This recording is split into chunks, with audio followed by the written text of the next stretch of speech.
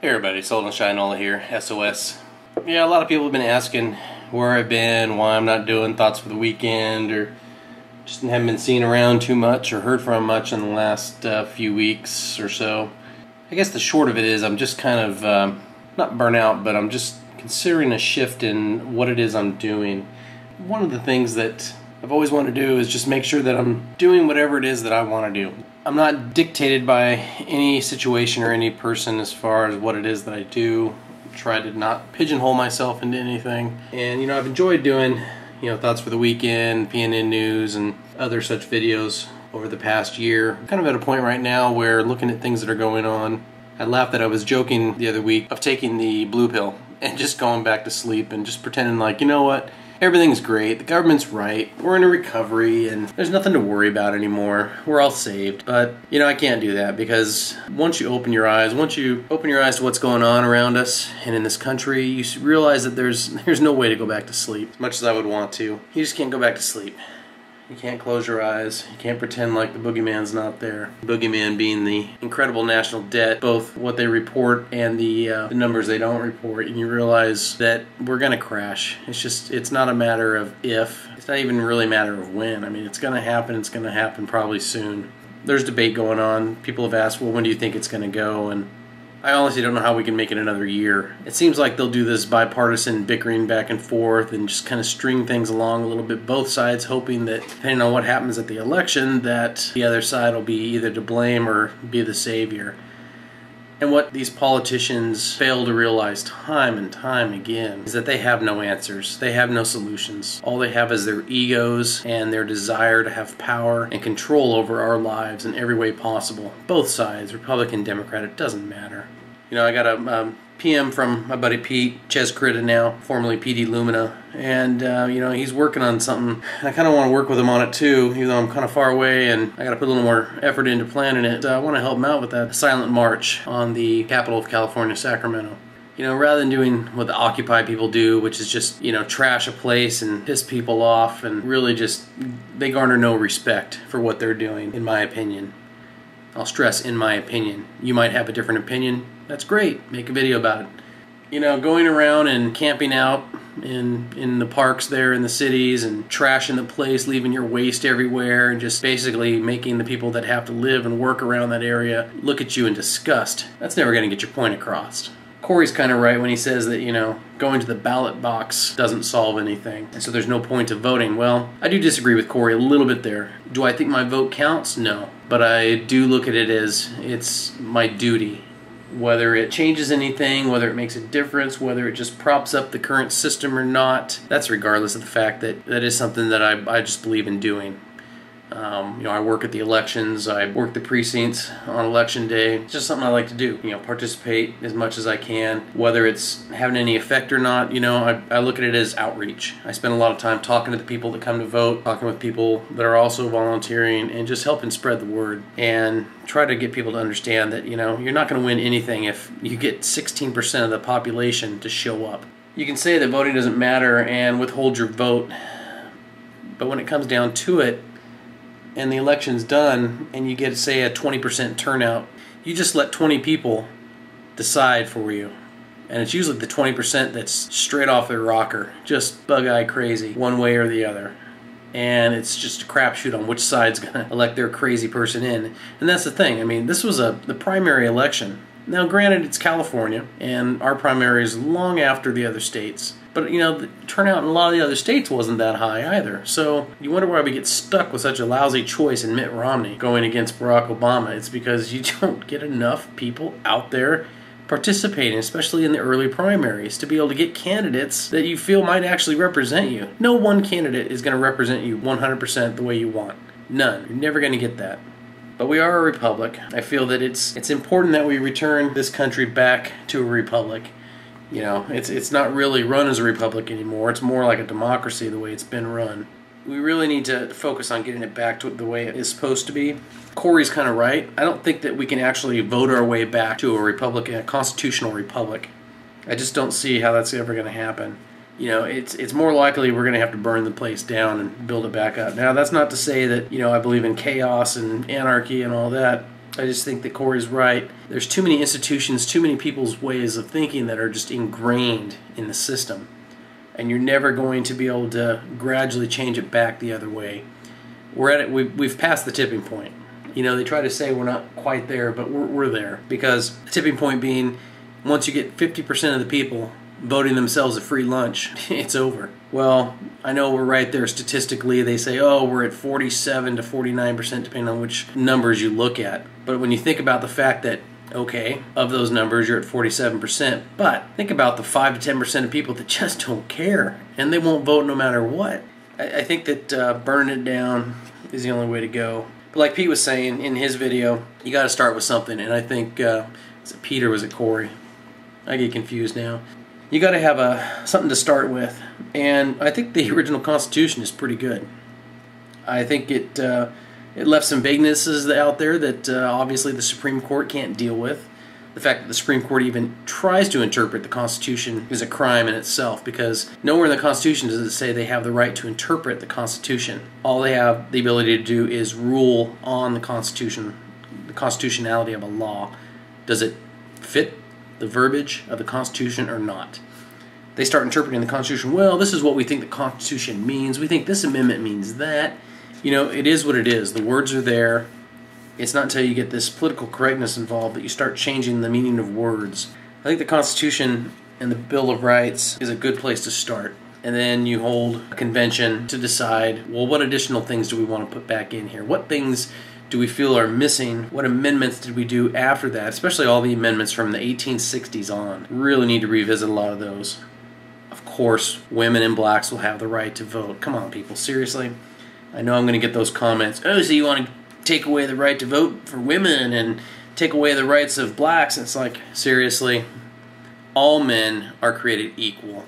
Oh, I swear, people. But yeah, there's definitely things that need to change. We need to go back to where the representatives are actually elected by the people. And if that means we need to expand the size of the Capitol, we need to do it. Because right now you have each representative, like in California, 37 million people live in California. We have 53 representatives. That's something like 720 odd thousand people per representative. No one person, man or woman, can represent 720,000 people. They just can't do it. You're never going to get 720,000 people in a geographic area to ever be happy. And so it becomes this, well, it's 50 plus 1, you know. It becomes a democracy thing where the mob rules. Two lions arguing with a sheep for what's for dinner. It needs to go back to the Constitution, and that number of people represented needs to be reduced way down. And if that means we end up with a couple thousand representatives in the House, you know what? There's your stimulus right there. You're building on to the Capitol. Now when it comes to the senators, I think we need to go back to the constitutional way, which is the Senate is appointed by the state legislature. Why? Because that means that the state legislature, you pay more attention to how each state is created, and it keeps the states sovereign. It keeps the states thinking about their interests in Washington, not electing these people like Boxer and Feinstein, who end up going off to Congress, and all they're doing is working on national politics. They're not working on anything for the state. All they're doing is destroying our states back here with the things they pass at the federal level. You have to have the representatives of the people, that's the U.S. House of Representatives, but then you have to have representation for the state itself. The people in each state will elect their state legislatures. I bet you'll pay a lot more attention to your state legislator. How many people even know who their state legislator is? It's almost like they're insignificant, except for screwing you over more and more with your state laws. But I digress. You go back to where the state legislatures elect the senators, because then the states will elect people in there who will represent the state's interests at heart. And they don't care about federal centralized government. They're going to make sure they're not allowing the federal government to gain too much power. They're going to make sure that the laws will protect the sovereignty of the states. This idea to make it so that it was popular election for the Senate was just another way to take power away from the states and turn it over to the federal government, the centralized government. It's got to stop. We got to go back. So anyway, I think I rambled on about that enough, but you kind of get the idea of where my mind's been lately. I know a lot of you really liked the thoughts for the weekend and really appreciated that. I understand. I saw that article this last week about how more and more, like 40-something% of the people get most of their news from YouTube. And that's kind of shocking because there's a lot of people on YouTube that are just blowing you know what out there, you know where. I look at YouTube as a way to help share information, whether good or bad. It's a way to share information. And that's one thing that the founders really believed in, was debate, open debate amongst the citizenry. And I think that's what we have on YouTube. I think it's a good forum for that. And so what I'm getting at is, I'm not sure how much longer my channel is going to be open. I'm probably going to leave it up, leave the videos, and probably post videos every now and again. But I'm going to end up probably creating a new channel with a new purpose, focused a lot more on somewhat produced kind of videos, not just me in front of a camera rambling like I am now. It'll be more polished, produced type videos. Hopefully, I think you know what I'm talking about. Where it'll be more visual and thought-provoking than just me sitting here rambling in front of a camera. I know a lot of you will appreciate that. I'm sure a lot more. Quiet Modoc. Also, it's just, I think it's good to change and do new things, try new things every once in a while. If you get stuck in a rut and you do the same thing over and over, you become some internet hack out there, like an Alex Jones or something, where you're doing the same old tired thing. You're just screaming into the camera, yelling the same things over and over and over. And, I guess some people need that. They need to have that in their life. We all go through phases. We watch that stuff for a while, but hopefully you move on. If you're one of these people who's like, oh, I've been following Alex for, 10 years, and oh my gosh, he's so awesome. It's like, whatever. Get a life. Move along. You got to change things up. You got to look for new information, new people, new ideas, new thoughts. And, I want to do that. I want to move a little bit different. I don't have a name for the channel yet. I'll let you know. I'll probably end up doing a subscriber appreciation giveaway when I start the channel. It'll be on this channel, of course, and as an appreciation for all my subs here. Also to highlight the new channel and kind of let you know where it is and what kind of information is going to be there. Hopefully I get a couple videos produced for it first before I do that. So fingers crossed I'll have time and I can get that done here in the next 3 to 4 weeks. I just want to let you know that there's not going to be any thoughts for the weekend anymore. Of course, I'm always going to have thoughts on the weekend, and you should have thoughts on your weekend too. But maybe somebody else can pick up the mantle and carry on from here if they want. I don't know whatever happened to Preppin' News. He disappeared shortly after I started up. There's other channels out there that were doing a somewhat daily or weekly news, and it's good. Someone new needs to take it up and get a new face in there, a fresh perspective. I was doing the PNN, the Preppers News Network weekly report as well, and the one I put out this week will be the last one that I'm doing. I've already talked to Mark about it, that I was going to be not producing that anymore as well. There's, I think, some other people that have an interest in carrying that forward, so we'll turn it over to them. Anyway, so that's the update on what I've been doing, where I've been, what I'm going to be working on, and what I'm not going to be doing anymore. So just wanted to thank everybody out there for your support all this time, for all the guys that I've been friends with for quite some time since I started on here. I want to thank all them, especially the guys like Minbound. You've been there, brother. We talk all the time. All SoCal Preppers, I'll say, because I work with the guy.